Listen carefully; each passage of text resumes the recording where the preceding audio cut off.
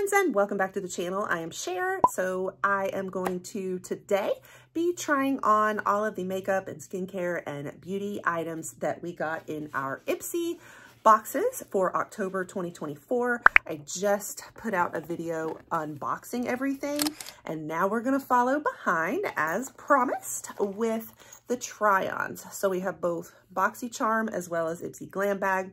I'm going to do some kind of full face of makeup using everything inside. And we're also going to do some reviews and first impressions and try-ons of the other products as well. So if that interests you, stick around and we're going to go ahead and dive on in. All right, guys. So welcome if you're new. I'm Cher.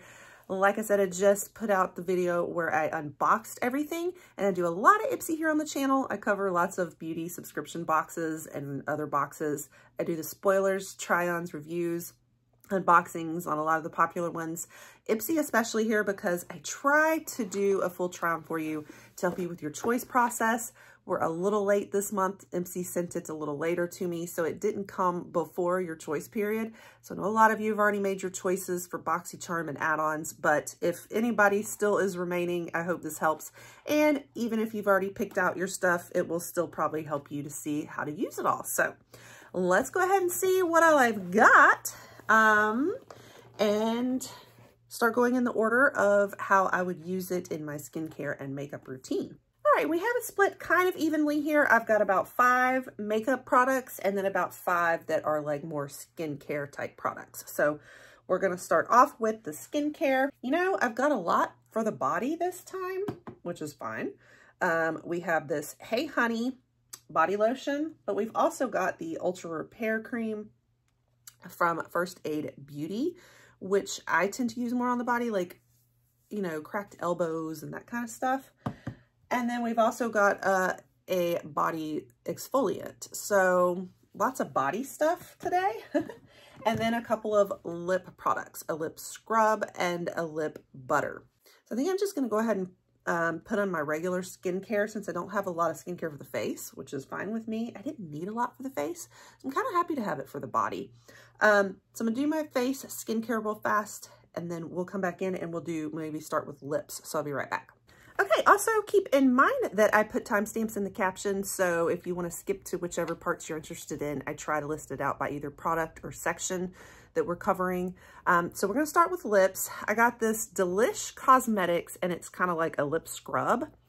So it looks nice. I am actually going to apply it with a spatula so that I don't start off like tainting and getting bacteria in it, because that will preserve your lip scrubs longer if you don't put your actual fingers in it and stuff. So then I will apply it to my lips. I'm talking and doing it at the same time. Yeah, that's awesome. It is definitely like a sugar scrub, and it really tastes like sugar. So be careful if you have like diabetics like I do. Cool, so I love that. It's definitely exfoliating. Like, I feel like it definitely has those exfoliating, you know, sugar crystals, but it's also like softening at the same time. Like I can feel it kind of coating my lips too. So love that. I usually still just let these soak, but I'm going to kind of lick off some of the sugar, excess sugar around. And then I'm going to apply this Dew of the Gods Sorbet Mini. It is hyaluronic lip butter. So sounds amazing. Very excited for this. It does smell like sorbet ice cream. It smells really good. And it feels good too. And I love when it's, you know, packaging like this that you can just squirt out easily onto the lips. I find that so much better than sticking your fingers in some. So the lip products are a hit. I love them. I think I'll start with, I'm just going to kind of do it on the arms. So I can do it on camera, but, you know, I would probably especially put it like all over, honestly. So this was the Frank Body Smoothing AHA Body Lotion. So just know that it has exfoliants in it. So it's probably more going to be like a chemical exfoliant because it doesn't have any like gritty things in it. It's not scrubbing in a physical one. But know that when you're putting this on your body, you are exfoliating. It has a smell to it. Like, it's not a bad smell. It's almost like a mix of like, I don't know, what is that? It's slightly chemical, but yet slight, I don't even want to say tropical, maybe fruity. It feels really smooth. So it is like a lotion that's actually moisturizing, but I'll have to just know that it is exfoliating too. So I like that. I really love Frank Body stuff. So that will actually be really nice. I will probably only do it like a couple times a week though, because I have to go slow on exfoliants. Then we have the First Aid Beauty Ultra Repair Cream, and very like whipped and everything. Love that so much. It is like a whipped texture. I'm going to put it here, even though I don't really have any cracked elbows, but just so you know, it'd be really good for that.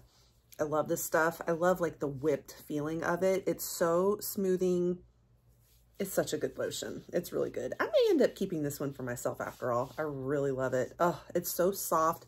It does have this like whipped topping feeling, but it absorbs into the skin so well. And with First Aid Beauty, like you'll find you don't get as sensitive skin and all of that. They're fairly like clean and like fragrance free and all that. You can even put this on your face if you have really particularly dry skin, but I just moisturized my face, so I guess I'll just leave it with the body. But love this stuff so much. It's the Hey Honey. Oops, I still got some lotion on me. Where do I have left to put this lotion? So this is a shea butter and honey. So let's see if it has a scent. I don't smell one. Going into winter, it's great to have some body lotions. That's when I really use my body lotions, honestly. Ooh, that's very soothing too. Really nice. So that's great. And I have found that I don't think I break out from this brand either. That's the other thing. I have to be careful because I break out from some lotions, but this is one that I don't. So I'm really glad to have this one. So I'm really happy about this. I'm glad to have a bunch of body care that I don't like break out from. And they're all, everything is a hit so far. I'm loving it. That was all my skincare though. We're going to move on to makeup. I don't have anything for brows. So I'm going to go ahead and do my brows, prime my eyes, and we will come back and go straight in with the eyeshadow palette. Very exciting. We are back and we are going to try out this Eloise Goddess palette. It looks so beautiful. I am very excited to play with this. You know, I feel like it's not super fall, or like, at least not the top part. The bottom part is, but not the top. You got the blues there, but I'm dying to play with the blues. So I don't really know what I want to do, like what look I want to create, but I guess we'll just start playing and see where the inspiration leads us. So I think I'm just going to go in with a standard transition shade maybe. So we're going to start with that one right there. And I'm going to go in with a fluffy brush. It does have a mirror in it, so I'm going to try to use the magnified mirror for my blind eyes. And we're just going to start a transition shade. Definitely very fall. Trying to get you a little closer to see.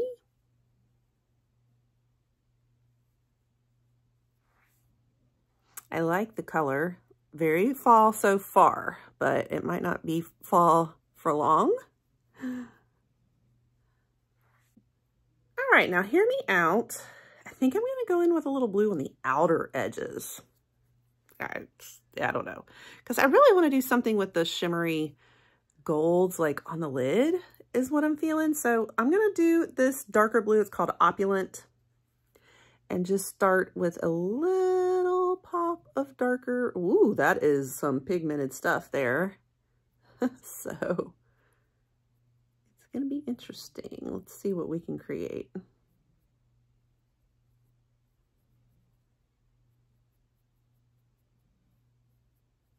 Very like a royal look in my opinion. Okay, and then, I mean, I of course have to play with that pop of blue right there. So I think I'm still gonna use a fluffy but small brush. I'm gonna start applying it like right about here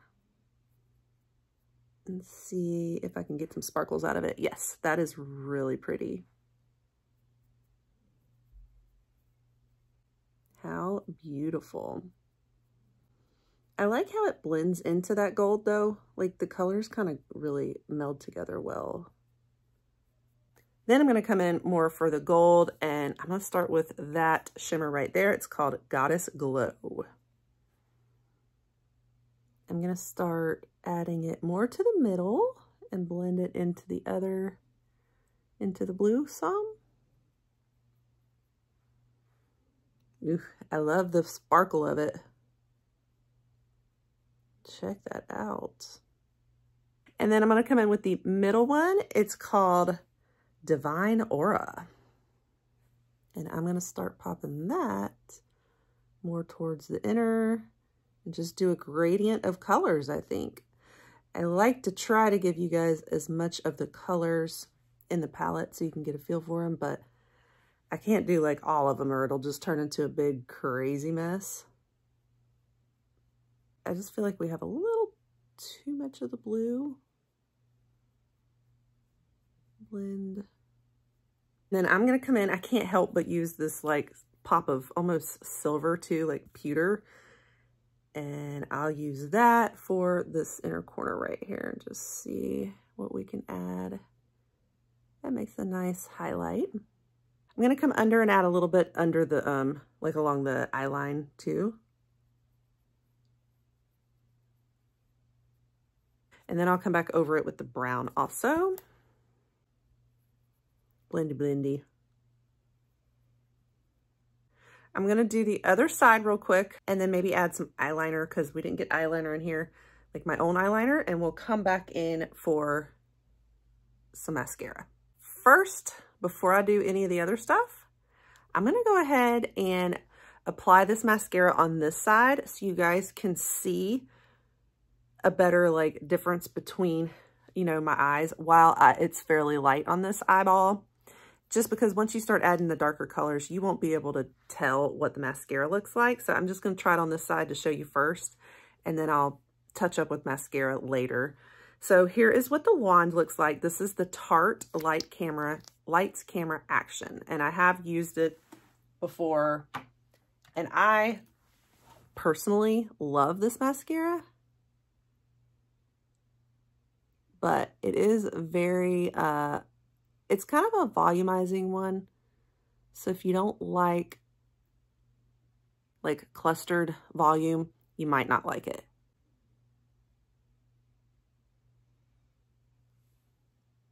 Here is the top part done. It's not great for the bottom, I will tell you that. But we'll just go as slow on it as we can. Here's a feel for the mascara. Absolutely love this stuff. Wanted you to see it before I got all the dark stuff on though too. All right guys, I am back and I have added a little bit of face makeup too, like base and all, a little bronze, but basically this is our eye look so far. I don't know, it's okay. It's very like regal. It's a lot darker than I really expected. I feel like in the palette, doesn't look that dark, you know, like I feel like this would be a lot brighter, and it really didn't come out very bright, you know, but I know it's mixed with this darker blue, so, and the golds, but anyway, we are going to try out the blushes now. I have 2 blushes, and I'm not going to worry about the fact that I got 2 because right now blush is all the rage, so we can stack them on top of each other and keep layering. I do have a video coming soon about that, by the way, so stay tuned.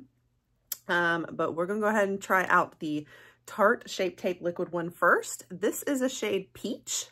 I'm going to go ahead and put it right on and apply it on the skin rather than on my hand because I feel like the shade is not going to be as crazy if it's really ultra pigmented. So we're going to go straight in with it. And I always love to look at the little, you know, that clean sponge that already got soaked. I'm going to do like maybe 3. And we're going to play with it. Oh, that's really beautiful though. I mean, it really is so subtle because of the shade. The other ones from Tarte are very pigmented. I keep getting hair all over myself. That peach shade is, you know, it almost looks close to like a bronze or a contour. Beautiful. I'm excited to have one that's in a little bit more subtle shade than the one that I have. I have another shade that's like a darker, almost purple tone, and it came out wild. It was a big old disaster, but this is going much better. So it probably depends on what shade you get. I'm gonna pop some on the nose. I'm even gonna bring some a little further in because the blush trends now are sort of moving that direction. But anyway, it probably depends on your shade that you get in this as to how pigmented it comes out and crazy. If you get a darker shade or one that looks a little bit more like, woo, then I would advise you to put it on your hand first and let it warm into the skin and blend it there on your brush and then apply it. But if you have a very natural color like this one, I think you could just go straight in and you'll be fine. It blended great. It was totally fine. So love it. Now let's try out the other blush we got on top of that. This is from Moonslice Beauty. And this one's a little more bubblegum pink. I think I'm just going to use the same brush, let it all kind of blend and morph together. This is more your powder. So I'm kind of almost like following up behind my cream with my powder, almost like I'm setting it. I'm going to put this one a little more on this area and see how it goes. So a lot more color than the Tarte. I'm actually going to bring it in a little because, as we're going to talk about in my video I have coming up, this is starting to become more of a trend, like the flushed look, almost like the boyfriend trend, boyfriend blush. We'll talk about it, so stay tuned. I'm going to put some on the bridge of my nose too, and layer, layer, layer. Pretty. So what I'm also going to do is pop on a little finishing powder on top of that just to let it all kind of morph and blend together. I like to use my big old fluffy brush for my foundation powder so it doesn't get too concentrated on my dry aging skin, and just whisk that on.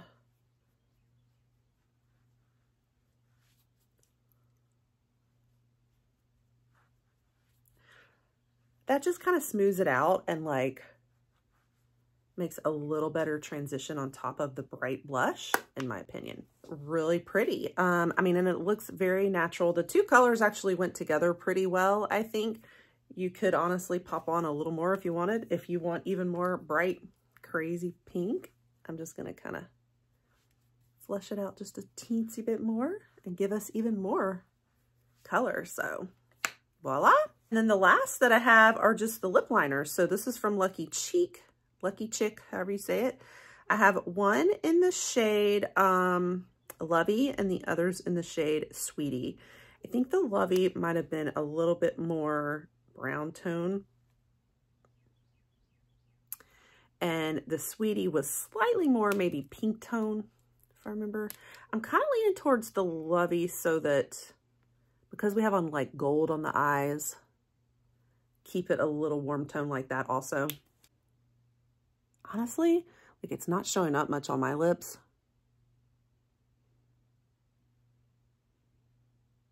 I feel like it's kind of the natural color of my lips. This might be too light for me.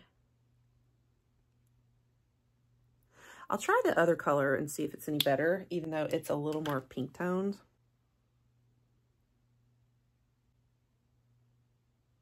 Very pink. So let me pop on my normal, like kind of more brown toned lips. So yeah, the lip liners, like I think the colors are just, one is the shade's not gonna even show up on my lips. The other one will work for when I want pink looks, and it glides pretty well. It's so sharpened and stuff right now that it's very thin. So you got to keep going back over it a little bit. It's not the most like, I don't know, like it's okay, but I've had better lip glosses and even glide glosses like this, but it worked okay. I'm always happy to have lip liners. Go back over that with lip gloss. All right, and then I'm taking everything down, and let's see how it's looking so far, and if we want to add either more eyeliner or like, you know, mascara, or if I want to do some false lashes. I'm kind of thinking it just needs a little more oomph on my eyes. So, and I need to blend, so I'll be right back. All right, guys, so I think we have a finished look. Here it is. Here is a peek at the eyes. I did add a little pop of highlight too off screen. And I put a little more mascara and eyeshadow, like darker eyeshadow under here, just for a little more definition for my taste. I did not add false lashes though.